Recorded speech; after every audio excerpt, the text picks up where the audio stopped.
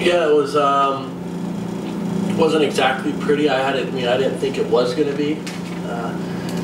You know, going from tournament to tournament, everything's different conditions. This tournament's a different ball than the last 3 weeks, which, you know, believe it or not, is a huge difference. And so everything was just a little bit different than what I've been used to lately, and it took a while to adjust to. And the only reason I won that first set is, you know, I was able to serve well when it mattered, and he kind of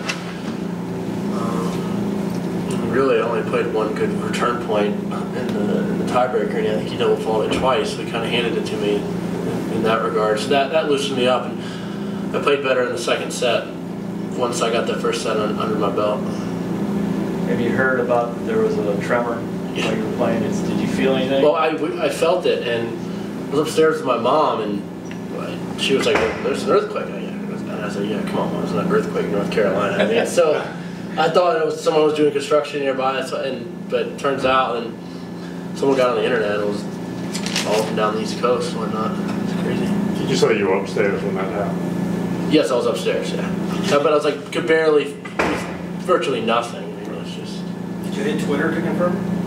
Yes, that's exactly what I did. I went to Twitter and everybody was writing something about it. So on my phone. John, talk about how your first